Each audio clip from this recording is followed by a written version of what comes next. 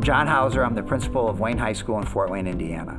My name is Helen Tobo. I'm a guidance counselor at Wayne High School. We brought the Get School tour into Wayne High School. When we started the video, when we started the interactive portion of it, you know, I'm sitting in the back of the classroom, kids are around me, they're engaged with it, they've got their laptops out, their phones, whatever device they're using. I was just so thankful for the Get School tour because the Get School tour allowed us to have life-giving conversations with our students about their secret struggles, about what things bring them joy, what a friend looks like, you know, what kinds of things they do for self-care. And so for us, that was really meaningful, especially starting a school year like this one. We have been very intentional to have conversations with our kids about checking on a friend. But also, the message that you guys were sharing was something that they needed to hear.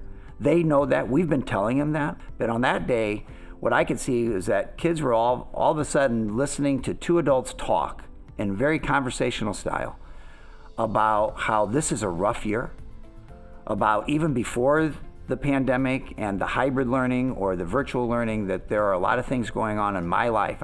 You could see kids internalizing, there are a lot of things going on and I need to attend to these. Otherwise, I'm not going to be very successful in algebra or in my economics class, and I gotta take care of this. And I thought the questions that were asked and their interactive ability there was excellent. After we hosted the Get School tour on this particular day, half of our students went to the academic and went back to their next class, and then the other half goes to the cafeteria. So on my way down to the office, I just wanted to get kind of a sense of how everything went.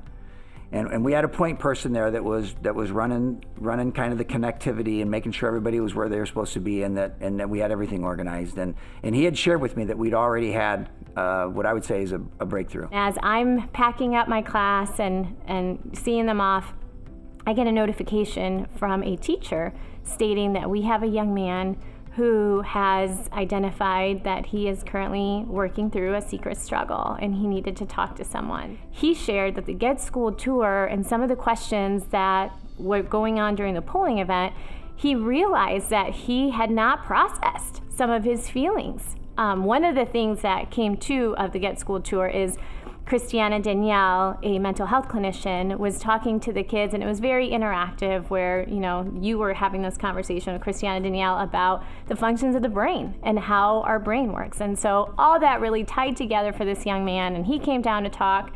He just shared that he realized for so long he had not been processing, he had not been talking to anyone about some of the things some of the adverse life experiences that he had experienced as a child. And so today he wanted to talk about it. I don't know what his frame of mind was when he came into the building that day, and I don't know where it was when he sat down for his advisor time.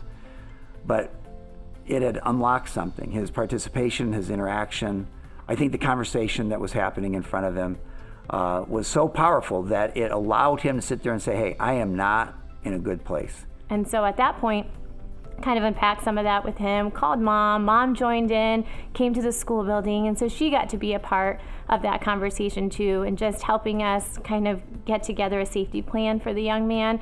What does this look like moving forward? What resources do we have in our community that could help you? And they were very open and very receptive, and I really contributed to starting that conversation with the Get School tour. I think a bigger part, something going on at home, put him in a position where he had the confidence and the courage to come forward and say, hey, I need to talk with someone and I need to share that.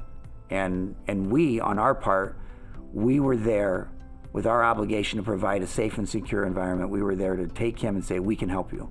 And he had confidence in us that we would treat him well and that we could support him. If there's something that you're struggling with, for you it may be, you know, you may not think it's a huge deal, but it's really impacting how you're processing your feelings, how you're able to move on with your day. And if you're not in a right place, then it's really hard to find the things that bring your life joy. And we want you to live a life of purpose. We want you to live a life where you know that there's hope and that your secret struggle isn't going to have the final say.